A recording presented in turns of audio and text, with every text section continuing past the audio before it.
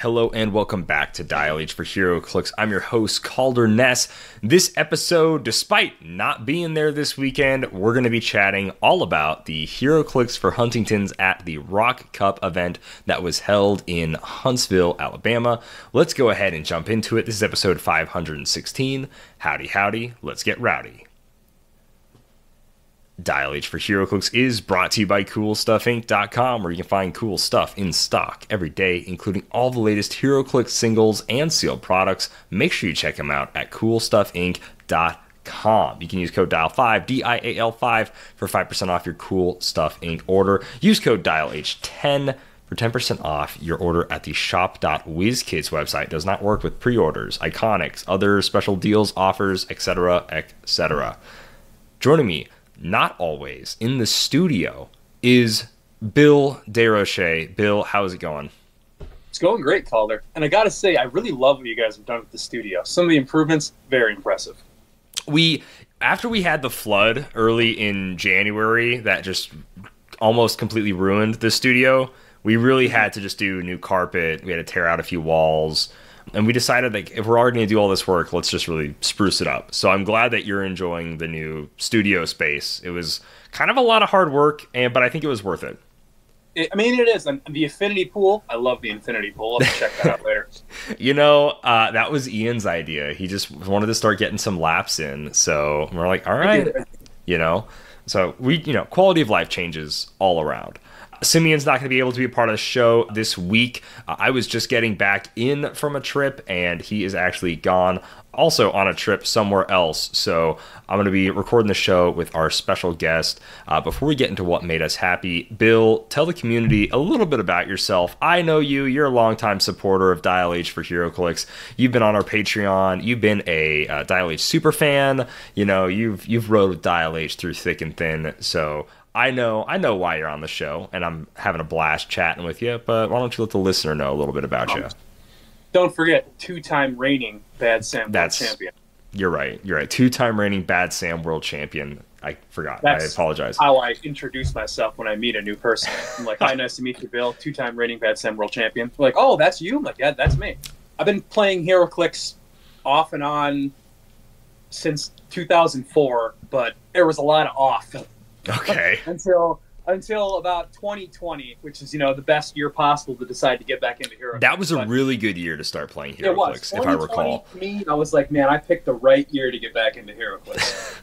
But yeah, I love Heroclix. Been listening to the podcast since 2020, and I'd credit the podcast for sure with helping me learn about the game. And it's a very new player-friendly podcast. In fact, the new player-friendly episode of the podcast is the first episode of Dial H that I ever listened to.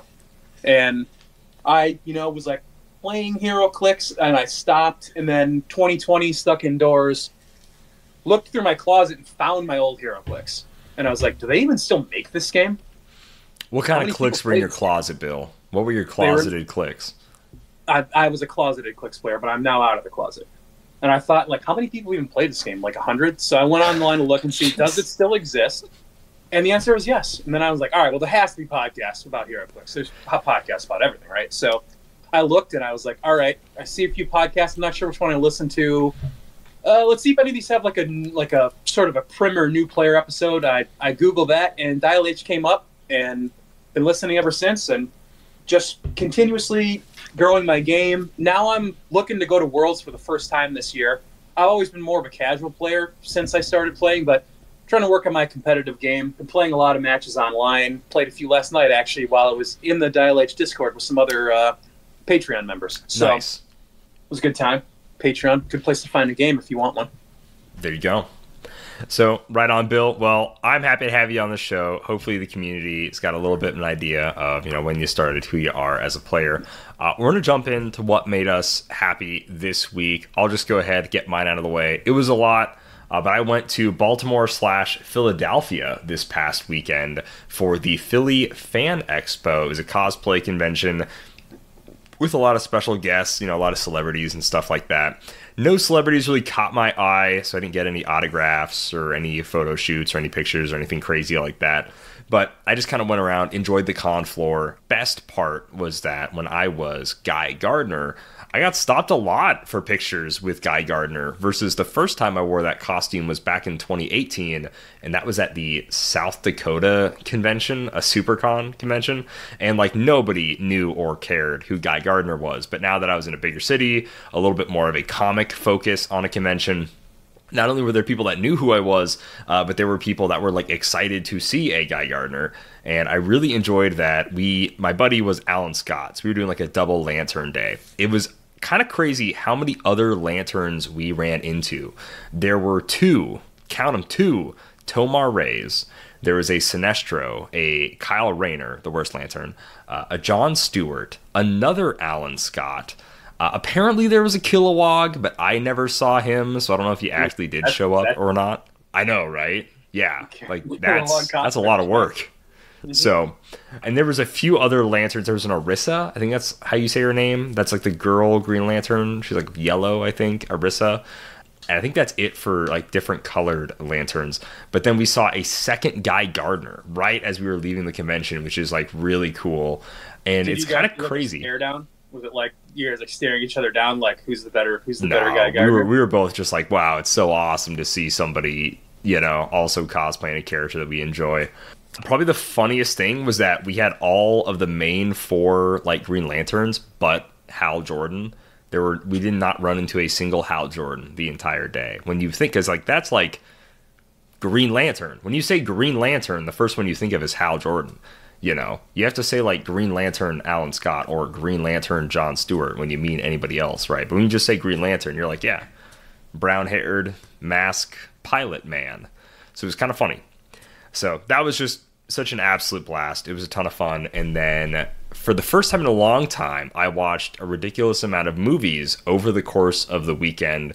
It just kind of ended up shaking out this way. So over the course of when I got there Thursday night to when I arrived back in Omaha at midnight on Monday, I watched 7 movies, 3 on flights, and then 1 for each day I was hanging out with my buddy. So I don't know if you remember this, Bill, but like forever ago, I don't know if it was 2021 or 2020, there were 4 or 5 episodes where I was watching like almost 10 movies a week, and then I would just rank them in order of compared to the other movies I watched. And I think it led for some really funny movie rankings. So we're going to do that again right now. So right. In no particular order, first, I watched... Actually, I'll tell you in the order that I watched them. How's that sound? Chronological order. I watched 7, the 1990 TV movie special Generation X from Fox. I remember when that came out. You do, actually? Oh, yeah, I watched that. I think I have that on VHS somewhere. So... crazy. We decided to watch the televised version of Generation X that had like the ads and whatever else and stuff, which let us know that Generation X premiered 1990 on Mardi Gras. Why on earth would you ever premiere a television show on Fox on Mardi Gras? On Fox, whatever. It doesn't matter what the TV station is. Hard. I mean, you got to cut loose on Mardi Gras. I guess so. So when you're cutting loose, you watch the Generation X TV movie. Dude, I guess. It was really wild. So the next movie we saw, slightly better than Generation X, that spoils the rankings a little bit. But we saw the 1994, also a Marvel property, the Fantastic Four movie that never was officially released. Mm-hmm. Then we watched the Watchmen Ultimate Edition, Monty Python's Holy Grail, Mean Girls, and The Iron Claw. The Iron Claw, that's the first one. I'm not sure if I've seen that. That is a newer movie. I think it came out late last year. That is the Zac Efron, Jeremy Allen, whatever his name is, the wrestling about the Von Erichs. I have not seen it, but yeah, I know what you're talking about. So now, from worst to best with slight review, here's how I rank these movies. Generation X is worst. Even though it like wasn't bad, it was like kind of fun. It had like Jubilee and Emma Frost and Sean Cassidy and all this stuff. But it was bad. That was supposed to be a TV show, and that movie was the pilot. And the pilot movie bombed so bad, like nobody watched it, so they just canceled the TV show. So I'll say this. Even it's the worst out of this list, but it's not the worst movie I've ever seen. And honestly, for like being a 1990 whatever like X-Men movie, compared to the 1990 TV movie Captain America, it's better than that, you know. But it is goofy. It's a little goofy, but overall not bad. So, Generation X does. The David Hasselhoff Nick Fury movie. I love that movie. That movie's like a fine movie. That movie's solid. Yeah, that movie's good. Yeah, like I like that. Second to last, so in sixth place we have the 1994 version of the Fantastic Four. Have you seen this one, Bill? I have seen this, yes. So the most comic accurate representation of the Fantastic Four in film, just straight up. Of course. I think that's true. I particularly loved the Doom actor. He really knew that he couldn't use his facial expressions with the mask, so he used the hell out of his hands. I mean, this man was acting with his hands all the time. He drew out in the air the number 12 at one point. I forget, he said 12, and then he drew it out in the air, and I was like, okay, Doom. The best scene in the movie is when Dr. Doom sends in Doombots, and they fail to stop the Fantastic Four, and then he walks back in thinking that they won or something, but then he just sees it's empty, and he just goes, huh. And that's it, and then the scene ends. So it was really funny. It was a good time. They used to sell copies of that on DVD or VHS at like comic conventions back in the day because it was never released. So like, right. I'd be at like Wizard World Chicago, and they'd be like, "Oh, you want to buy a copy of this?" So at one point, I did. Okay, right on. I probably have it sitting around on DVD somewhere. I'm not sure where, but I know at one point I bought a copy of it. In fifth place, and you could probably tie these two for fifth or fourth, but in fifth place we have Monty Python's Holy Grail. I've seen it a bunch of times. It's a classic. I put it on just because I wanted to put it on. I love Monty Python's Holy Grail. It's a fun trip. Although I will say, every time I start that movie, I'm like, yeah, I know how this movie goes. This happens, and this happens, and this happens. But then I kind of always forget that it just sort of ends. With very unceremoniously, they just kind of, spoilers for Monty Python's Holy Grail, they just kind of get arrested, and then the movie is over. It's just kind of funny, but it's always such a fun ride. So even though it's low on the list, don't make it think I don't like that movie. I love Monty Python's Holy Grail. Number 4 is Mean Girls. I'd never seen Mean Girls before, even though I've listened to the musical a lot. I heavily enjoy listening to the musical. I didn't realize just how many memes came from Mean Girls. And it's a pretty fun movie. It's very much of the early 2000s, but it is a very enjoyable movie. I hope Lindsay Lohan has doing well and nothing rocky has happened since that movie came out, because she's got a bright career ahead of her. I hope nothing... Sorry, it's a terrible joke. Anyways. Bad news, Calder. That was peak Lindsay Lohan. Yeah. But no, it really was actually just like a really fun movie. It's very early 2000s, but there's just a lot of memes from that movie that I didn't realize. Also, looking back, stacked cast. So Mean Girls. Number 3, Watchmen Ultimate Edition. I'd never seen the Ultimate Edition of Watchmen. It's not too terribly different from normal Watchmen. I love the Watchmen movie. Comic fans, I understand there's a lot of differences in the Watchmen movie to the comic, but for the most part, to me, it's very, very close to how things happen in the comic. And the things that I care about the most, aka how Comedian is handled, is all pretty much right on. So I'm pretty okay with this movie's version of it. I understand there's some aspects people don't like, but the biggest thing I noticed that was different was the old Night Owl gets a fight scene, whereas I think he just dies in the original cut of the movie, but he gets a fight scene fighting the Knot Tops, and as he punches them, they flash into old villains that he would have fought during his time as Night Owl. So it's actually a really cool, almost short film in and of itself. This 5-minute short film of just saying, yeah, I'm a retired hero. Then they come to get him, and then as he punches, he kind of gives them a fight, but then he just gets ganged up on, and he sees the flashes of his yesteryears. It's really good. Really, really good scene. Like that alone made this, again, a stunning, great rewatch of Watchmen, which is always a great movie. I haven't seen that. Is that on HBO Max? We watched a DVD of it, so it was not on HBO Max. I don't know if it is. I probably is, right? But I don't know if it is or isn't.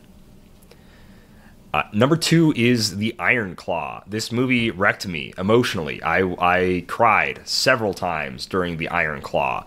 If you have family if you have certain relationships with your family, especially if you are, well, I'll just say it. If you are a man, if you are a brother and you have brothers, this movie is going to absolutely tear you apart. It'll shred you down to your core. I won't lie. Even being like a wrestling fan, I wasn't super familiar with the Von Erich family that much, like at all, just because I wasn't alive at that point in time. So all my wrestling stuff is like, oh, who was popular back then? I kind of watched it, but I wasn't aware of everything that happened. So even though there are some dramatizations, this is still a semi like true story of what happened. Yeah, man, it just cut me. It cut me to my core. It was insane. And then number 1 was Seven. Seven is, I literally could not believe I'd never seen Seven before in my entire life when I finally decided to watch Seven. I like started it being like I think this is the What's in the Box movie, right? And then like, yeah, oh, yep, that's what it is. And then when it gets to the point where you kind of feel he's about to lead up to What's in the Box, because you've seen the meme, you're like, oh, I guess this is probably the only thing in the box that would make him act that way. Okay, sure. Did you actually not know what was in the box before you? I did not know what was in the box, but probably like, I don't know, as we're getting to that point, I'm like, oh, that's probably what's in the box, right? Is kind of where my brain was at. So even though I did not know going into the movie, but as we got to that scene, I was like, oh yeah. Because spoilers for Seven, I'm not going to blatantly say it, but spoilers for Seven, it's as he kills people, it's in the way of like the 7 deadly sins, and it's, I think, envy and wrath are the two that haven't happened yet. And so as he's doing the what's in the box, I was like, oh, I see. He's like talking about how envious he is of blah, blah, blah, blah. So I'm like, okay, wrath is going to be that guy. Okay, sure. Is kind of how I was like, oh, duh. And the only thing that would make him is, yeah, probably this. I won't lie. I was still really hoping, like spoilers for Seven, he wasn't going to shoot the killer guy. I was like, dang. I really thought maybe he wouldn't, because, Morgan Freeman is going, he'll win. He wins if you do this. He wins. Mm-hmm. And I'm just like, don't let him win, man, please. But it's like, nah. This is the coup de grace. This is the bow on top. But yeah, Seven, amazing movie. Absolutely incredible movie. So the ranking really quickly. Best movie I saw, Seven, then The Iron Claw, Watchmen Ultimate Edition, Mean Girls, Monty Python's Holy Grail, 1994 Fantastic Four, and then in last place it is Generation X. But all right, that's enough about the movies I watched this past week. Bill, what made you happy? I'll tell you what didn't make me happy. Okay. Somebody I know did a Guy Gardner cosplay, and he didn't even go all in and dye his hair red. So and I was like, somebody is not committed to the bit here. So really, I guess really quickly about the hair, you can't take aerosol spray on an airplane for whatever reason. I don't know. So my plan A was just to spray my hair with this orange hair stuff that I have a ton of. My plan B was I bought this wig that was a female bob cut wig. And I was just going to trim it to be short enough to look like the bowl cut. A bowl cut, yeah, sure. But then in my hacking away with the scissors, I cut once, didn't measure twice, and sure enough, it looked very bad. The wig was very, very short, and it did not look good. And I'm not even sure it would have stayed on my head all that well, honestly. So that is why the hair was bad. Don't worry, it killed me the entire time, because I was like, man, I'm getting the most like noticed I've ever gotten as like Guy Gardner, and don't even have the ginger bowl cut. Ironically, a few people said, glad you didn't do the bowl cut, man. And I'm like, I thought it would have rocked, honestly, if I could have gotten it. You gotta go bowl cut if you're gonna go Guy Gardner. It's the most iconic look. Guy Gardner. It's the most iconic look. It's I'm not going to say it's the best look, but it's the most iconic look, period. Well, it's not the haircut that I myself would choose to emulate, but when I think Guy Gardner, I think bowl cut. Oh, 100%. 100%. Sorry that didn't make you happy, though, Bill. I apologize. It didn't make me happy either. So depressing, but I pulled through. Now, what actually did make me happy, oddly, was also watching stuff. I didn't realize that's what Kalder was going to say. That's okay. Not quite as elaborate as Kalder. I'm not going to have a ranking here, but I don't watch a ton of TV. But recently, I just finished Shogun, which I enjoyed quite thoroughly, and I'm looking forward to the second season. I actually, like, going in, I did not know that it was going to be a multi-season show. Like, I didn't really read any, like, press stuff about it or anything. I know it was a novel, and I haven't read, or I think a series of novels, but I have not read those. And I just kind of assumed it was a miniseries where the first season was just going to be the whole thing, right? And I watched it, and it was good. And ends on, you know, in a cool spot. No spoilers for anybody who hasn't watched it. Pretty sure it's on Hulu if you want to go back and catch up. But I was very entertained by that. And then I just started watching Fallout, which is a show that I had no real, like, hype for at all, because I played a little bit of the video games, but I was never, like, a big-time Fallout guy. But my brother-in-law is, like, super into Fallout, and then he was watching the show, and they were telling me it's good, so I was like, you know what, I'll watch it. And I think I'm 3 episodes in, and I'm like, you know what? Pretty good. I'm liking it. I'm like, I don't know much about the games, but you don't really need to. It's just an entertaining TV show. Right on. That's about where I'm at with Fallout, and that's also just kind of how I feel, where I've never really played the games. I know they're popular. I kind of know sort of like cultural osmosis a little bit about them. But yeah, it is just kind of like a good show that you can watch without knowing anything about Fallout. Become the, what's it called? The very thing you swore to destroy. The oh my gosh. A mainstream, like, nerd. You've mainstreamed something, and now normies are in it, right? That would be you and I. We would be normie fans of Fallout, right? Yeah. Via nerd law. If I'm, like, going out tomorrow to buy groceries and I'm wearing a Fallout, like, t-shirt, I'm, like, a poser, basically. Yep. That would be correct. Via nerd law. That would be correct. All right, guys. Finally gonna jump into some news here with the Heroclix for Huntingtons event happening this past weekend. I just want to prerequisite all of this in saying I was not there. Bill was not there. We are probably not the most qualified to discuss the happenings, the goings-on, and everything. We are going to try our best to give you a show that is about an event that you may or may not have attended and kind of give you an idea of what happened there and what was going on. But again, we weren't there. We don't have as many insights. If you want to, Critical Clicks was there. They're a podcast. Clicks Off was, I know this is like not at all what you're supposed to do is saying go listen to somebody else's show, but just being honest with you guys, there were other shows that were there. Degeneration Clicks was there. I think that is it as far as like podcasts go. I think it was Degeneration Clicks, Clicked Off, and Critical Clicks. They did a big picture of all the content creators that were there. If Heroclix headquarters ends up making any content based off of this, he was also there. Of course, Azael with the Alpha Strike provided the coverage there. So if you want some full gameplay, if you want to see live streams from every day, if you want to look at some polls, some event pictures, go look at the Alpha Strike Facebook page or the Alpha Strike YouTube channel to kind of get a good idea of what was going on. That's what we're using. We're using a combination of things that are just online to kind of tell you guys what we understand. At the time of this recording, Clay has not updated HC units. I don't really know the total full standings or all the builds for the teams that were ran each day. So that's just kind of an is what it is type of scenario. We just don't have that information, but I want to get an episode out this week because it's Tuesday in it, and we just want to get rolling. So really quickly, the Tracy Brock Memorial event is what kicked off Wednesday? Yeah, Wednesday of almost a week ago now, which is kind of insane. So yeah, like Wednesday a week ago was the start of Heroclix for Huntingtons. It was a 5-day-ish event. Very, very, very, very long event. They do A, B, and C. It's a 3-person team sealed event. Looking at, I'm going to freeze frame this picture here. Looks like we have some Invincible Iron Man, some Guardians of the Galaxy, and I think a Streets of Gotham booster, and I think there are some LEs, there are some Lord of the Rings boosters mixed in, some Legion of Superheroes boosters.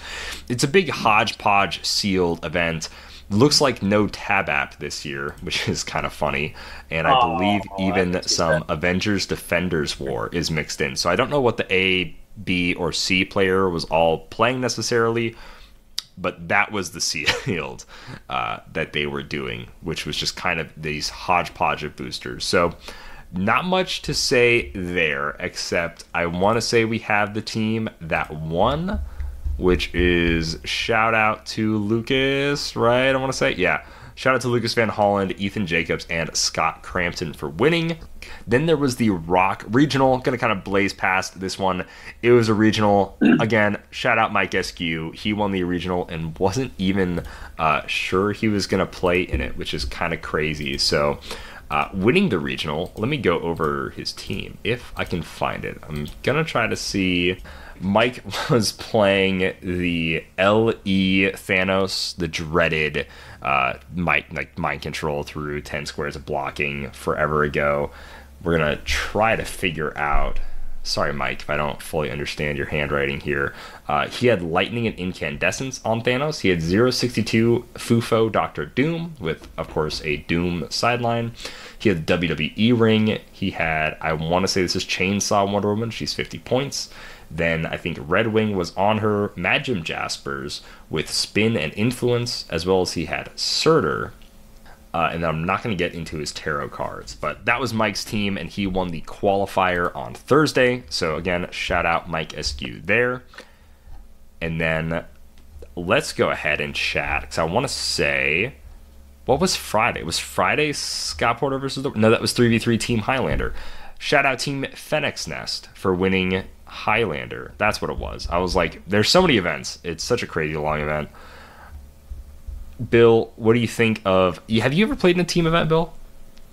I've never played in a team event. I've played in sealed events, and I played in constructed. I've played in constructed silver, constructed modern. I played in some other random stuff like the broadcast finale event, but I've never played in a team event before. I always like to say, whenever we talk about the Extreme Highlander, a constructed team event, for people that have played in a sealed team event, that's very fun. It's always great kind of seeing what you can do. But there's something even more where you feel more connected as a team when you're all building your teams around like what you can and cannot play. So for the 3v3 event, it was this Extreme Highlander where anything that's on my team can't be on your team or be on the other guy's team. So A, B, and C, if it's on B, it can't be on A and C. So it's really interesting where you try to min-max each other's builds with what you can play, what you can't play. It's super interesting. It's super fun. So again, shout out Team Phoenix Nest for winning that. Good job there, guys. Which is, again, hilarious. And then Saturday, Bill, you were probably just as excited about this as I was, but we had the Deadpool Weapon X sealed event. How did you feel just as a onlooker going into this event? What were you excited about for the Scott Porter versus the World sealed? I was really excited just to see what we don't know yet. Like, obviously, Dial H did a brick unboxing, and there was, of course, Scott Porter brick unboxing as well. So we've seen some of the set, but not all of it. And this is honestly a set that, like, speaks to my heart, because this is a set based a lot on 90s X-Men, and 90s X-Men is what Bill cut his teeth on when it came to comic books.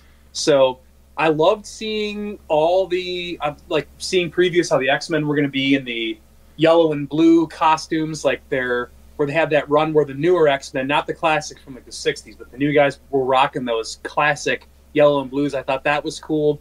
We get like the 90s X-Force, we get the 90s X-Factor, we get a lot of Weapon X and Deadpool, and it's just, this is a set where I've been somewhat abstaining from buying a lot of like sealed product over the last few sets, but this is one that I feel like I got to buy into, because these are pieces that I want to own even if they aren't competitive. So I was definitely excited to see what people pulled and what interesting stuff was going to be in there. Probably biggest thing I thought going into this, well, the biggest thing is the same as you. I just want to see new stuff pulled, primarily like Zombie, Wolverine, and a few other like new stuff that we knew about from the set list, but hadn't seen yet. But I was also curious to see, because I kind of think that Phoenix Wolverine is like a pull 'em and win type of thing, where he's just like an auto play in sealed and kind of an auto win, because I'm just like, I don't know how you're killing that in sealed. I really don't. I will say it did end up getting the same treatment as last year, where we had to do Beyond Amazing and Avengers 60th last year. So this year was one booster next phase and then one booster of Deadpool Weapon X, which is a pretty crazy sealed combination. I think it changes things up a little bit where now it's like, I don't know like the generic keyword spread between both of them, but obviously there's like no X-Men at all in Deadpool Weapon X. To be fair, there weren't really any Spider People or Sinister Syndicate in A60 either, so they were two very different sets. So making a theme team would have been a little tougher. A handful of other things. I don't know, like, there's not that many Mystics in the Deadpool Weapon X set. There's a lot of like charge blades, so it's kind of curious to see like how well those two sets would even play together. Again, we didn't play, I mean, so I don't know how well they play together. The one positive you could say about that though is one of the reasons they had to do that is because of how many people signed up, right? Yes. So obviously, at no point is anyone showing up to an event and saying, "Man, I hope like not that many people sign up so I get 2 boosters of Deadpool and Weapon X." Like, that's not what you want. You want to have as many people there as possible. You want your Heroclix event to be popping off. So it is a positive at the end of the day that they had to make sure that they were switching between 2 sets. But yes, I mean, it's early release. It's really cool, WizKids, that they're doing, you know, such a like nice thing for the Heroclix for Huntingtons, a charity event, to get that stuff out to them really early. But it's obviously not possible for them to produce an infinite amount of a set that far ahead of time so that everybody could have all the mulligans they want for everything to be perfect. But at the end of the day, I think we'd all rather have a lot of people show up to a charity event like Heroclix for Huntingtons. Absolutely. 100% agree. Do you want to talk about any of the figures that were pulled that we got to see? Yeah. There was one particular figure I looked at that I thought was really cool. How about you? Yeah, there's definitely one. The Zombie Wolverine, I was dying to know. Like, that was like my number one, like, I gotta know what this figure does. Huge Marvel Zombies guy. And we finally get to see it. So I'm gonna crack into Zombie Wolverine here really quickly. So this is, and actually a few of the figures we saw this weekend, like the first one I saw was Wolverine in LCD, get spoiled for me again, like at a convention, randomly checking my phone, trying to be like, oh, what's going on? We got to see a lot of the Wolverine squad, which is really cool. So Zombie Wolverine is also part of the Wolverine squad. He's 75 points. He has a deceased dial, which is really, really cool, where it's like, okay, he doesn't have the old school Z-Virus, you know, food and virus tokens or anything, but now he's got the little Z-Virus dial. And I really, really love how it's done. I think it's really clever. So he's got improved movement characters, which again, the taste, what was it called? The sense of decay, the smell of decay, something like that. That was the special name for their improved movement back when improved movement had special flavor text. Wolverine squad trait. When this character rolls a 5 or 6 on a single d6 roll, after resolutions, you may heal a friendly character with the Wolverine squad trait 1 click. I think this is particularly helpful with Zombie Wolverine, but we'll get into that in a little bit here. His second trait is Z-Virus. When Zombie Wolverine damages an opposing character with an attack, give the damaged character a virus token. / characters with virus tokens have, at the beginning of your turn, deal this character 1 unavoidable damage. Then remove a virus token from them. I really like that. I think it's pretty cool. It's a different way of doing it. It's kind of a slow poison getting infected. Let's go ahead and talk about his last one, and I love this so much. The trait is called That Surfer Tasted Funny. The first time Zombie Wolverine would be KO'd, you may instead turn him to click number 9. If you do, this game, he has the Wing movement symbol, Cosmic Energy team ability. And then he also has, when Zombie Wolverine would take damage from a game effect, he takes 1 unavoidable damage instead. At the end of your turn, deal Zombie Wolverine 1 unavoidable damage, protected Pulse Wave. So, same thing, he goes on to these last 3 clicks of life, which just have insane stats. I would think, yeah, I'd say insane across the board. They're kind of crazy, high and low. And then, yeah, he gets Flight and then Cosmic Energy. Like, when they eat Silver Surfer at the end of the story, and they all get kind of Cosmic Energy and Galactus kind of powers. I guess this is more Silver Surfer-y powers, not quite full-on Galactus. So it's really cool. They eat Galactus at one point, right? They do eat Galactus all the way at the end of the story, but there is like a midpoint where they eat the Silver Surfer, and then they have to fight some other zombies, and then some of them don't make it out of that fight, and then they finish off Galactus. It's kind of crazy. The Marvel zombies, very smart zombies. They build a special machine to use their combined Silver Surfer cosmic energy to shoot Galactus. It's kind of nuts. So his dial, he's got 7 clicks of life. He's a charge, precision strike, invulnerability, shape change piece. Goes on to flurry, blades, combat reflexes, battle fury for 2 clicks, and then his last clicks are sidestep, steal energy, regeneration, and then exploit weakness for those 2 clicks. His special zombie Silver Surfer clicks, he has all 3 of these have hypersonic speed with invincible, and then the last 2 of them have blades, claws, fangs. He is I just love the stats. So first click of this one, he is a 6, 12, 17, 3, sure. And then he is a 4, 13, 18, 4. And then his last click, he is a 3 movement, 14 attack, 19 defense, 5 damage with blades, claws, fangs. So you're always dealing at least 4, I guess. It's kind of nuts, where if you want to go for the 6, you can. If not, you're dealing 4. It's pretty gnarly. I love Zombie Wolverine. I love the flavor of this piece. The thing it got me most excited for is I just hope that means we get to see the rest of the main Marvel zombies. Iron Man, Spider-Man, Luke Cage, Colonel America.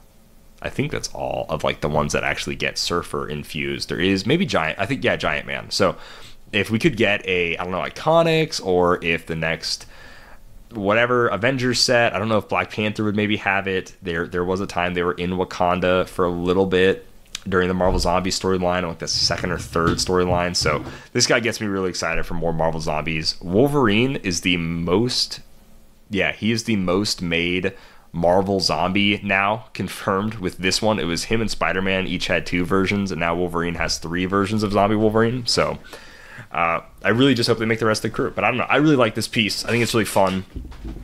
I don't know if he's like crazy competitive or anything, but I think he's solid, and I really enjoy him. Did the zombie Captain America from Disney Plus have Z-Virus as a keyword? He did not have Z-Virus. Oh, no. So that was, probably the coolest thing about this Wolverine is that he brings back the Z-Virus keyword, which I just love. That is Albeit, cool, sure. He is not unique, so all the other zombies were unique. You could play 4 of them. So I could play 4 of this guy, I guess. 300-point Z-Virus team. Yep. I'm down. Who do you want to talk about, Bill? I want to talk about Major Logan, because Major Logan comes from maybe my favorite comic book story of all time. That's Days of Future Past. When I was a kid, like, I read those in reprint, and I remember thinking, like, oh man, these are so expensive, which back then they were probably like $50. I was just like, they're so expensive, I'll never be able to afford to buy these. And thankfully I do own them now. But I love Days of Future Past. James Cameron legitimately just ripped off the storyline of Days of Future Past to make the Terminator movies. Like, just think about it. It's a fact. Major Logan is the Wolverine from that comic book. And the only mild disappointment will be the fact that I kind of wanted him to legacy card one of the other Major Logans, where it's literally just the cover, where you can see the that like, wall. there's the wall behind him, and it's got like all the different X-Men that were like wanted or dead or whatever. Like, that was such a cool sculpt because it looked just like the cover, and both the covers for the Days of Future Past storyline are so iconic. But I'm still never going to be disappointed about a Major Logan. We got him standing on top of a Sentinel head, like destroyed Sentinel. So cool. It looks great. What is it? Looks really cool. It is really cool. He's got the Exiles, Future, and X-Men keyword, and he is 75 points. He's 8 clicks long. He starts off as an 8 special speed, 12 precision strike, 18 invulnerable, and 4 special damage. And what do those do? Well, first of all, he's got Wolverine Squad, just like Calder mentioned. When this character rolls a 5 or 6 on a single D6 roll, after resolutions, you may heal a friendly character with a Wolverine Squad trait 1 click. Then his special speed power is, of course, Days of Future Past. Sidestep Flurry. Flurry is free, but only to target a character with a colossal damage symbol, giant damage symbol, or robot keyword, which is a lot of things that are in the meta. So he can flurry, then flurry as free against Kong, which is just great. Okay. Then his special damage power, follow my lead, and we just might survive. Leadership. If there are one or more opposing characters that share a name with another character on the map, friendly characters increase their single D6 rolls by +1, and opposing characters decrease their single D6 rolls by -1. So this is also useful. You got some people might be playing multiple Kongs or multiple Carnage Silver Surfers. Guess what? Scott Porter and Scott Porter share a name, even though they're not the same figure. Surprise, How surprise. many people are playing Scott Porter and Scott Porter? A lot. So this guy, I think, has a spot in the meta, at least in the meta right now, because there's so many things that people are playing where he actually buffs himself or hurts the opposing team just on what he does. And he's 75 points. He's 8 clicks long. He doesn't go down easy. I mean, No. I really like this. I'm very happy with it. Like I said, one of my favorite comic book stories lines of all time. I love it. I'm very happy. I'm going to have to pick this piece up. He's pretty unique. The probably only bummer is the no reducer at all on his 50-point line. He seems like he might get punked a little fast then, because I really like the 75-point line, but it's kind of like, is that too many points then at that point? Is the extra 25 points worth it? I would definitely worry about him on 50 points for man, he could get one shot. And when he's such a powerful offensive piece, it's real risky to get him in there at 50 where it's okay, he just gets crushed. He just gets one shot by, or at least easily one turn by any meta figure, and that's rough. Even though he's good against meta figures, it's risky to play him at 50. I don't know. Maybe most competitive players, but you must always play a lower point line. You must. But yeah, I think I might think about playing him at 75. Plus, I just love the character. So that's what I would lean more towards too, just because, again, let's say you have, the way this is worded too is if there's a Kong on your team and a Kong on your opponent's team, then yes, there are one or more opposing characters that share a name with another character on the map. So if you have one Scott Porter and they have one Scott Porter, maybe they aren't even rolling two. This still triggers. So even if anybody copies, for some reason someone's playing another Major Logan, kind of curious actually how that would work if there were two. Anyways, not going to get into that, but it does kind of show you okay, so now Kong's willpowers are worse and his impervious is worse. I guess maybe you could still feel okay. Yeah, is this guy a bit of a Kong killer at 50, depending on what you equip him with? Sure. Honestly, also just making his impervious rolls way worse. You give this guy Murmasa, he can just run up, flurry somebody as free. Against a robot, again, Murmasa, I hate to be the ops on Matt Reed, but a free flurry against Colossal, Giant Damage Symbol, or Robot, he kind of hurts Master Mold also by making the single D6 rolls -1, which is kind of crazy for factory dials, for leadership. So wow, I mean, this Major Logan is a pretty good Sentinel counter, I guess. I mean, that's who he's trying to kill. Obviously, he's on the big Sentinel head, but yeah, it works out. And at 50 points is optional as a butterfly call-in from the sideline, so you could only use him if you need to. Sideline, right? If you're I'm playing against this team that this really affects, because there's a lot of negatives for this opposing team. I'm going to pick Major Logan off the sideline for my 50-point butterfly. It's pretty good. And that kind of gives him a sort of pseudo stop click at the end, too, to make him not quite as easy to kill. That is true. I forgot about the butterfly. I should never forget about that. Should always be in the mind. Anything that's 50 points is a butterfly. That's true. It's kind of like back in the day, are you 50 points, you're an Avenger. That is true. Yeah. Old Steve Rogers. So then just kind of wrapping up our talk about the whole Scott Porter versus the world, the super sealed Deadpool Weapon X. Here was the top 16 going into cut. This is not where the rankings ended up, but I'm just going to read it off here. Wes Summers, Thomas Castell, Richie Elizondo, Cameron Bushcoter, Easton Brock, Lionel Clark, Steven Swigart, Robert Williams, John Burgess, Isaac Denke, Jay Major, Aaron Morgan, Jason Salisbury, Joe Avs, Derek Lair, and then Lucas Van Holland. And I believe it was Robert Williams that won the entire day, if the handshakes on the live stream, I'm led to believe, are correct. And then I'm pretty sure that is who won. I might be wrong, but that's who I'm pretty sure won. But now we can go into the fourth and final day. Crazy long event. 300, I almost said 300 modern. That usually is the final day. I apologize. 400 points Silver Age is what we actually had. Yep, and we got the top 32 who made cut here. I'll go over that real quick. Ironically, the person who came in first and the person who came in second actually ended up facing off against each other in the actual finals match, which is pretty cool. So that actually is first, cool. Lucas Van Holland. I don't know, you might have heard Calder mention his name earlier. Joe Alves, Alex Mader, who's obviously been tearing up the Heroclix scene, fellow South Dakotan with Calder. TJ Wheeler, Easton Brock, Anthony Berrigan, Isaac Denke, Ethan Jacobs, Mike Nelson, Justin Robinson, Corey Long, Alex Morse, who is a fellow Patreon member of Dial H, and I will go over his team real quick because his team was pretty cool. He really sort of zagged when it comes to the meta. So Alex going into cut was 12th, all right, out of all the players. He was not playing either Scott Porter, and he was not playing tarot cards. So he's a man after my own heart. Wow. A man of culture.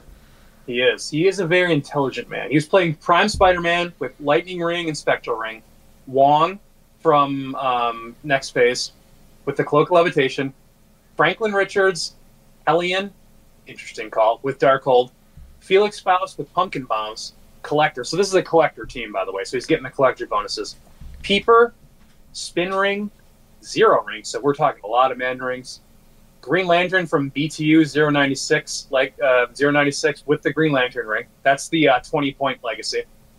And then he had Cathan on his sideline. So I thought this was really cool to see a team actually make, like, not even like top 32, but like top 12 at the cut. Yeah. Without any tarot cards or either Scott Porter. So anybody out there who's like, you can't make a cut at a major event without tarot cards or without porters, not true, because Alex just did it. I loved seeing that too. I was just, any kind of unique team building, I'm always pro. And then, like, yeah, going very much against the grain of what is just, automatically in team building, I put these two guys on there and I've got to build a tarot deck. And then just go against the grain. Like, again, I did well without tarot cards, and I love seeing other people do well without tarot cards, where it's like you don't necessarily need them to do well at a major event. I like the team. I like the creativity. I knew Alex was a fan of that Franklin Richards and Spider-Man because he played them last year as well. So this is kind of, I think, an even more fine-tune of his build last year with the new silver rules in effect. So it's really cool. It is, and I guess we should also give a shout-out because Alex works at a comic shop / game store, and he is actually doing a Heroclix event himself.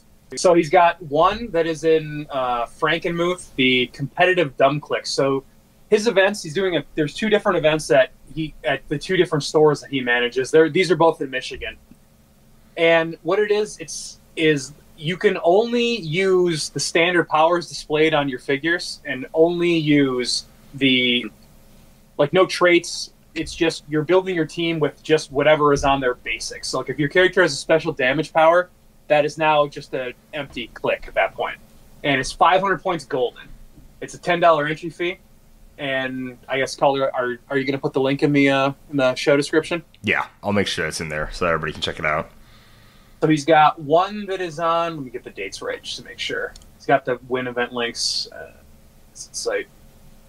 The one that is in Frankenmuth's on May 29th, and then the one that is on Bay City is on June 2nd.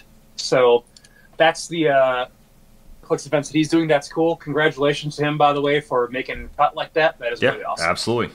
Continue on with the top 32, though. Right behind him, maybe you guys have heard of him, Saul Elizondo, former world champion. One spot below our boy Alex. And then Scott Crampton, 2 spots below our boy Alex. Maybe you've heard of him too. Followed by Cody Manti, Richie Elizondo, who is another member of Toxiclix, yep, from Mexico. A lot of big hitters in here. 17, Daniel Powell, 18, Andrew Kilgore. 19, Alyssa McNeil. Adam Friedman, Jalen Major, Wes Summers, Reggie Lewis, Emma Bradford, and then Josh Summer, Nicholas Ballou, Miles Kane, who was running Starro. So you've got to give some pretty serious shout out here to somebody who was running Starro and made cut. Mad respect to Miles Kane, who's from the Generation Clicks. Mad respect. One of the hosts. Mad respect. Jose Berrigan, Joe Harrison, then Clay Wood, of course, the guy who runs the HC units. So, great website. Maybe you've heard of it. Michael Eskew, we just talked about earlier.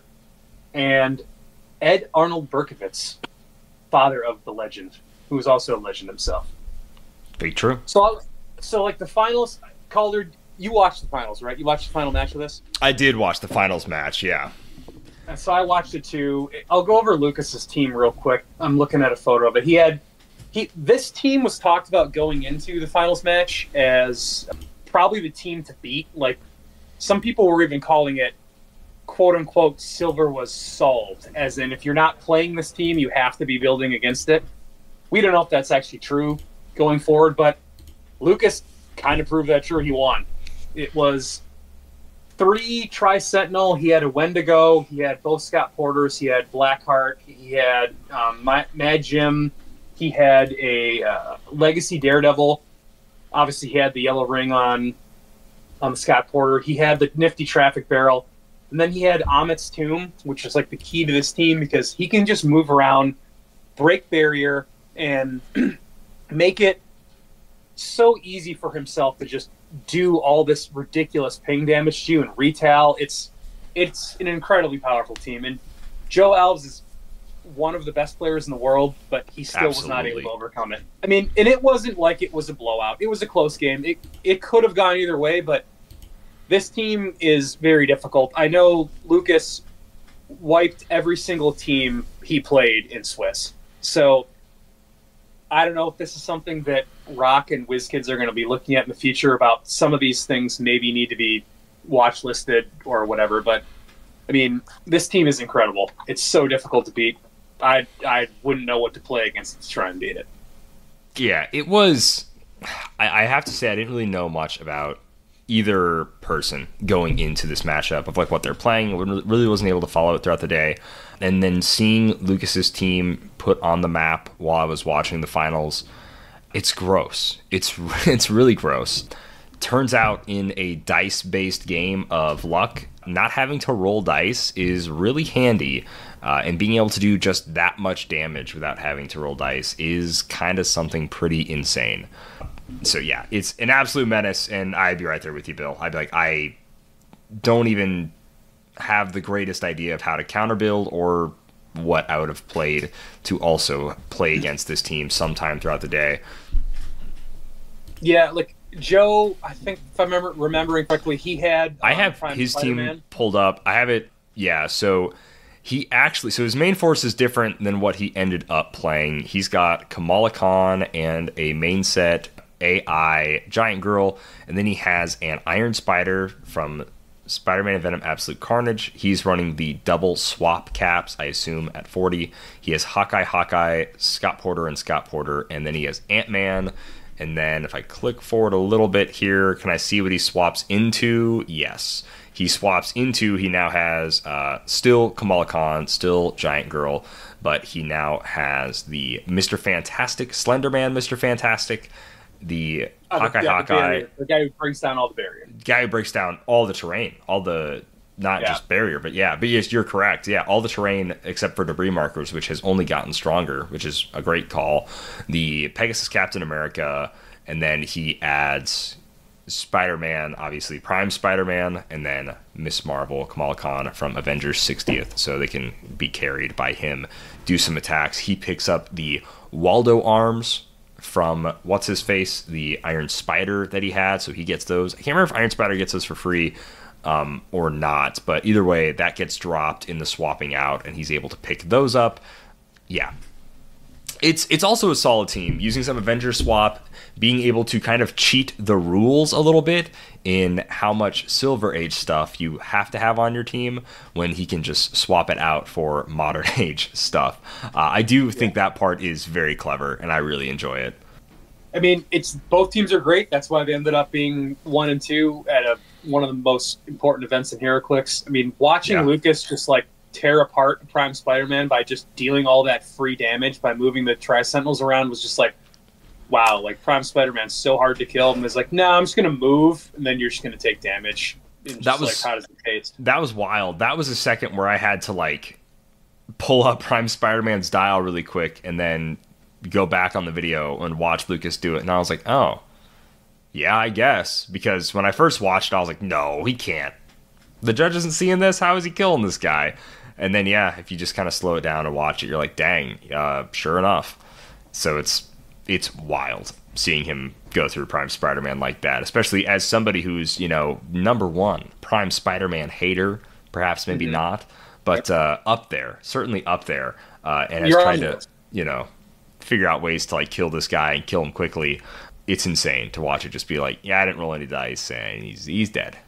Kind of nuts. It was, but we'll see what Rock and WizKids think going forward. I don't know if they think it's fine. I think it's fine, but I mean, we'll figure it out. I'm assuming there'll be Silver Age events at Worlds. I hope. Amit's Tomb, so easy to exploit now. That's what we're seeing now with all these competitive events. So we're just gonna have to see what happens going forward.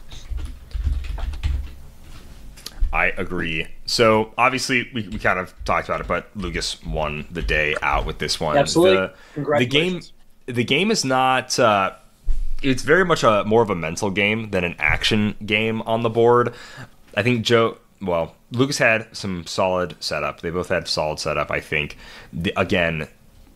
Morlock Tunnels is a map that we see played too many times at the final table, and that just goes for how strong Morlock Tunnels is. But I will say, as someone that records games, as someone that likes watching them, I am getting a little tired of seeing Morlock Tunnels, which I get it. It's just that good. It's just that strong. But I'm ready for rotation or even an early ban, dare I say, of Morlock Tunnels, because I'm good. I'm good. I'm done with Morlock Tunnels. I don't need to see it anymore. I'm all right. So yeah. Yeah, I mean, I feel you. Last night when I was playing some practice games, guess what? Somebody, when they decided to pick map, they picked Morlock Tunnels. Shocking. There it is. Son of a gun. Yeah, see, and it's just like, I'm good. But nope, you're going on Morlock Tunnels. So, yeah. At least we won't see it modern after this year I know, but that's an entire... That's an entire Nationals and Worlds still of Morlock Tunnels, Bill. It's so much. So many Morlock Tunnels. Why? It's just the way it goes. But what's in the box? Morlock Tunnels. What's the box? What's in the box? Hopefully not Morlock Tunnels anymore. Literally ever anymore. Because I'm okay. I'm good. But yeah, so again, shout out Lucas Van Holland for winning the Heroclix for Huntingtons event. It was well earned. It was, I don't know how many times we see the number one spot go, I win every game leading in, win every game in Swiss. I don't know if he cleared every game in Swiss or not. I don't believe I know his record. He was. I know they were all 400-0. I know. But in Swiss, yes. 400 to, I don't know what the actual count was. 400 or whatever. But the fact that he cleared his opponent, though, each time, and then I don't know what it was in Top Cut, but potentially also clearing your opponent each time in Top Cut, that is insanely impressive. So, again, shout out. Credit where it's due. And then that was Heroclix for Huntingtons. That was the event. It looked like people were having a blast, and I'm really happy about that. So, looked like a very good, solid event. Any last Heroclix for Huntingtons words that you want to throw in there, Bill? I think the last thing I'd say is I love everybody who spent all the money at the auction. I love all the people who came out and did the charity props. This is all for a really good, thing. It's very important for charity that we, as Heroclix players, get out there and spend money. I know I was on the auction thing. I didn't win any of the things that I wanted, unfortunately, but I was trying to support the cause. And shout out to Lucas for winning the final event. And I mean, he's on a roll here that he won Adepticon. Now he won this, Modern and Silver. So look out, Nats and Worlds. Here comes Lucas Tom Van Holland. There it is. You heard it probably here first, folks. No one's ever heard of him until I mentioned him, so I'll take credit. Facts. Really quickly, I do want to mention, we didn't talk about this last episode, but the Gen Con schedule just went up for Heroclix, I think sometime this weekend, or maybe it went up earlier before then. I don't remember. But it's very much similar to last year. There are some pulp events throughout the days. There's a lot of battle royales throughout the days. And then there are the Nationals qualifiers, with Nationals a qualifier in the morning that Saturday, and then a 2 p.m. start for Nationals at Gen Con, and then a 10 a.m. start Sunday for the next round of things that happen. So we're not wrapping up. It looks like Gen Con is not going to be wrapped up all at one night like it was the other day where they had a qualifier and they cut to top 16. Looks like it's going to be a little bit different. I might click back to that now that I'm saying it, but really quickly, this is really fun. A brand new event, the Clix Bowl Team Battle, Heroclix Gen Con Team Sealed at the Stadium. So I assume this is going to be the Lucas Oil Stadium. Shout out to another thing called Lucas. The description is going to be 3-player teams. Coming up, Lucas. Yeah, hey, everything's coming up, Lucas. 3-player teams compete for exclusive prizes at the massive event. 3 rounds of team sealed play, participation prizes for all, and each team receives tiered prizing based on their team's win-loss record. The reason it's only going to be like 3 rounds and it starts super late and it's just going off win-loss record, there's no cut, there's nothing crazy, is because it starts at 8 p.m. On Saturday. So this is probably in part as to why Nationals is being cut up into 2 days, because Saturday has this really cool event that's going to be at the stadium that's going to end at around midnight, which is kind of wild. So hopefully a brick of the latest set. I guess that's probably going to be Deadpool Weapon X. What is Gen Con? August 1st through the 4th. So Deadpool Weapon X to potentially, very, very potentially, who knows, Justice League. Or not Justice League, excuse me. I have bad habit. Masters of Time. Thank you. Time Masters, Masters of Time. The DC set. You know, the one with the Batman, the Superman, and those guys. It's so easy to call it Justice League. Friday is going to be the WizKids Fan Appreciation event. That's at 8 p.m. And then, like I said, so instead of what we had last year, which was all of the, what would you call them, X of Swords events, there's a bunch of DC Heroclix Royal Flush Gang OP events, which I'm actually excited about because I never got to play in any of our Royal Flush Gang. So I might, just maybe, be able to sneak into a handful of Royal Flush Gang events. Some of those pogs are super fun. Yeah, those bystanders look great. So that's the Gen Con events. You can find the full list by going to gencon.com. You click on Gen Con Indie and then search for Gen Con Indie 2024 events. Just type in WizKids Heroclix. It'll pull up all of them. So it's pretty cool. That's what you guys can go ahead and look forward to seeing. Well, that's going to about wrap us up for news here. So let's go ahead and end the show with some listener questions. All of our questions from the show are coming from our Patreon exclusive Discord. Bill mentioned it a handful of times, but we have a great community over on our Patreon Discord. I say it every single week, and I want to continue to say it. So make sure if you ever thought about supporting Dial H for HeroClix, what we do, the content we make, feel free to join the Patreon. You can feel free to do it, but it ain't free to join. A minimum of $5, that's what gets you access to the Discord and a few behind the scenes videos and a few other fun things with Patreon. But it's all mostly used through the Discord is how you'll access all of your benefits, as well as tri-monthly prizes get shipped out every 3 months to save a little bit on shipping. Kind of helps go a long way, which is actually going to be sent out here pretty soon. I believe this month is another tri-monthly month, which is kind of fun since we started doing that back in February. So those will be shipped out. So if you want to join the Patreon, there's never been a better time than literally right now, before the end of May, before I ship everything out. So if you want a Captain America with the Cap Wolf Hulk shirt, join the $25 or higher tier, at least for just 1 month, in order to get that shirt. If you join any higher tiers, I'll maybe send out a couple of shirts with you there. But it is the 7th by the time we're recording this, so you got about 3-ish weeks before the end of May. So get all those orders and everything in. Join the Patreon if you haven't before, and if you want to get a shirt, make sure to join up. But enough of that. Questions for the show. We Are Here asks, although Worlds is 4 months away, what do you hope to see when we get there? Reveals, teams, community, etc., etc. What do you think, Bill? I think the number one thing, I don't know if we'll be seeing reveals for this, man. I really want to see reveals for the new Lantern set. Absolutely. That would be amazing. Who's in it? What's the roster going to be like? Are we going to see White Lanterns?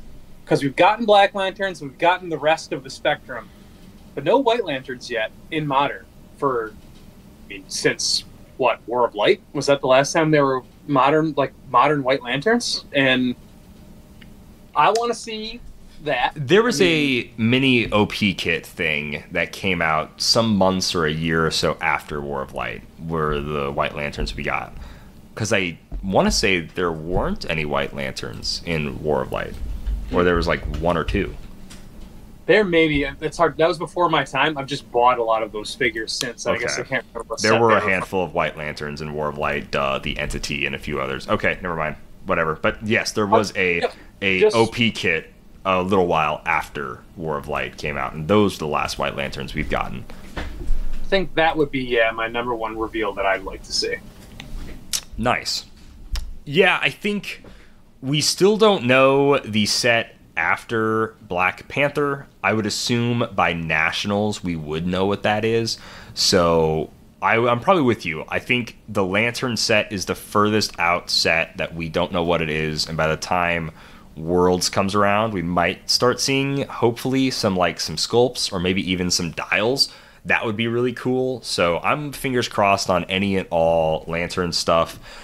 As far as teams go at Worlds, I'm mostly curious if or if not, there are some figures that were meta last year that make a reappearance, specifically only at Worlds. Kind of like how 2x2 APOC was insanely meta prevalent in 2022, and then he made a kind of just re-showing, totally died. After his change, completely died. No one really played him until one or two events pre-Worlds, and then during Worlds, 2x2 APOC, again, led by Lucas Van Holland, did very well at Worlds. So it would be kind of curious to see how well, if anything like that shakes up again, right? So Prime Spider-Man and a few of the things that retired were mostly the popular stuff at Worlds, so it's not like there's a bunch of people that aren't playing Prime Spider-Man. There are people that aren't playing, what would you call it, Masters of Evil. But I would like to see if maybe One Man Army Apocalypse is played again at Worlds. That snuck into top 32, which is really cool. So if there were any things that were worries last year, if they become worries again this year, when many people maybe have written them off, I guess is to kind of collect my thoughts, what I was trying to go for there. No, I agree. It is because a lot of the figures that were great last year aren't suddenly bad this year, right? So it's why are they not viable? I think they still are. I'm kind of along the same vein. What I would like to see would be, I like people who build outside the box. I kind of build outside the box. I'm not as much into this is what everyone is playing, so I'm going to play what everyone's playing. We're going to net deck whatever kind of player. I like to make my own teams. So I like creative teams. When we talked about Alex Morris's team at Silver and Huntingtons, and same thing with Miles Kane as well. I'm interested to see what people come up with that is actually very good, but it's off the radar. So that's the kind of thing that I think is cool. I'm not interested in seeing did you just cut and paste your team from someone who won an event leading up to Worlds? That's not that interesting to me. When I'm at Worlds this year, if I see that, I know it's a good team, and if I'm playing against it, yes, this is obviously a good team. But if I play against it and it's creative and I've never seen it before, I'm oh, respect. I respect that you came up with that team. It's unique. It's new. That's what I like to see, and that's what I want to see. Right there with you. Alex the Enchanter asks, if Heroclix figures were not made of plastic, what would you like them to be made out of? Feel free to also have mixed materials and not just use one thing. So as far as game pieces go, I think all game pieces are either wood, plastic, or in some cases metal. Like meeples and stuff are wood, right? Heroclix are plastic. I'm sure there's different mixed materials or whatever, that some game pieces are certain types of plastic or other types of plastic. So I guess ultimately that falls. I'd probably want, die-cast metal if I had to choose.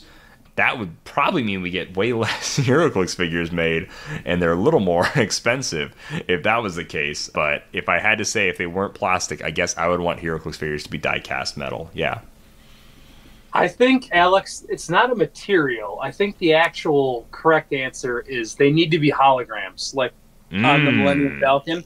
You know, when they move, you know, when like Chewbacca and like is like playing against on the Millennium Falcon. On the Millennium Falcon space chest thing. It has a name. Like whatever the game is called. I apologize, Star Wars nerds, if you're yelling at me right now that I don't know. Oh, they're going to hit you with it. They're going to tell you the name of the game, Bill. It's at IsOwnBill on Twitter. Go ahead and go for it. Dang. Hit me. Give me your best shot. Handing out the at. You won't at me. I dare you. They can at me. I don't care. So I think, you know, we've got the little, like, discs, right? So, like, how hard would it be for... I mean, come on, WizKids. Get it together. Just, like, have us buy an $18 booster and then, like, their holograms that pop up. I don't feel like this is that difficult. WizKids could easily do this. I mean, computer in each base for a hologram? Just a little hologram of, like, each little figure. I mean, I feel like this is... I can't believe they haven't already done it. I mean, you're saying we're past due for this. I mean, this feels like, why do we not have this already? Okay. Wow. I mean, that's my answer. Why do we not have holographic clicks at this point? Dang, maybe you're spitting facts. Holographic Heroclix. It would be kind of fun if there were little animations with them too. I would really like that. I mean, that's how when they battle, like when they're like when they go punch each other and stuff, right? Like when you see them do it on the Millennium Falcon, I'm gonna Google this. What is it called? I'm also curious. The Millennium Falcon, whatever space chess, whatever it's called. Yeah, Dejaric. I want to play an intense game of Heroclix Dejaric where I can walk around and have my character just punch the other person as a actual hologram. There you go, Alex. There's your answer. Done and dusted. There it is. And then Will Holland asks, are there any figures from Deadpool and Weapon X that are standouts to you? I'll say right now, not enough people either understand why Timebreaker is one of the most broken figures I've ever seen printed in my entire life, and not enough people are talking about why Timebreaker is one of the most broken figures that they have ever seen in their entire life. Timebreaker is literally insane. Yes, Tom Brady is one of the most broken figures. Yeah, Timebreaker's broken, and I both love it and hate it because he mobilizes multi-base figures. He like point for point right now, who's our only double TK in Modern? I guess there's two. There's Polaris and there's Gordo. Right now, the exact same amount of points. You play that many Timebreakers instead. I also don't waste an action, and it's like way more mobile than your double TK, which is insane. And also it moves multi-bases and everything. Yeah, like point for 5 points, dude's is insanely nuts. And if all you do is look at Timebreaker and you go, oh well, he's just going to be a waste of points or whatever. I am telling you, like, this may not be true in all cases because it's impossible for it to be, but movement is the name of the game. If you cannot move all up in somebody and be able to hit them after you move or while you're moving or whatever, then you are not winning Heroclix. Why is Prime Spider-Man good? Honestly, take away the fact some of his special movement abilities, he is way worse. That's actually just true. It's not because he's defensively great. It's because of how far he can move and then hit you really, really hard. Like, his defense could be a lot worse, and he would still be that good. He's really a perfect storm of defense and movement, so this may have been a bad call, but still, like, the guy moves fast and he moves far, and that's why he's really, really good. Timebreaker mobilizes so many figures that are solid to making them great. So Timebreaker is like instantly the biggest standout. Like, that's the standout Heroclix figure of the year. Butts to the gods and anything else that's coming out, man. Timebreaker's insane. So that's my standout Deadpool Weapon X piece. That and Major Logan a little bit. I'm curious what the dice roll shenanigans actually end up becoming. But yeah, what about yourself, Bill? I popped off there. I apologize. I accept your apology. I'm going to have to disagree with Calder. Timebreaker is garbage. The actual figure that I'm picking is great. Insane. The figure that I'm going to pick is Timebreaker because it is insanely good, and I don't know why anybody isn't going to be playing Timebreaker. It themes with Butterfly, which I also think is busted. Moving Kong or pick whatever you want all the way across the map, insane.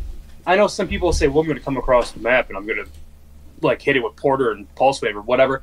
Cool. Guess what? What if I went across the map first and just killed a bunch of your stuff, and then you can't do that? Timebreaker is busted. Don't agree with Calder. Timebreaker's great. Calder's wrong. Timebreaker's great. Wow.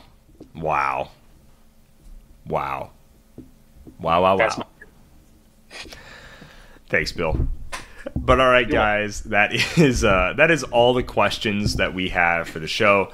It's been a fun time. Again, shout out, thank you, Bill, for joining the episode this week. I really appreciate it. It was pretty last minute, late notice to get him on, so that meant a lot. So, Bill, I'll give you the floor a little bit before we sign out of the show. If there's any shout outs you want to make, anybody you want to mention at all on the show, this is your floor to do so. Well, I'll say shout out once again to Alex Morris and his events he's got going at his shop. Congratulations, making cut at Huntingtons. That's cool. I also say, finally, what's in the box? The answer is definitely Morlock tunnels. Well, you heard it here first, folks. If you want to go ahead and get all the latest cool stuff, that's Heroclix singles, sealed products, all that cool stuff. You can get it at coolstuffinc.com. Use code DIAL5, DIAL5, for 5% off your Cool Stuff Inc. order, and you can use code DIALH10 for 10% off your order at the shop.whizkids.com. I was mind blanking there for a second. It does not work with Iconics and certain promo items. Like always, I'm your host, Calder. This is Dial H for Heroclix. Happy trails.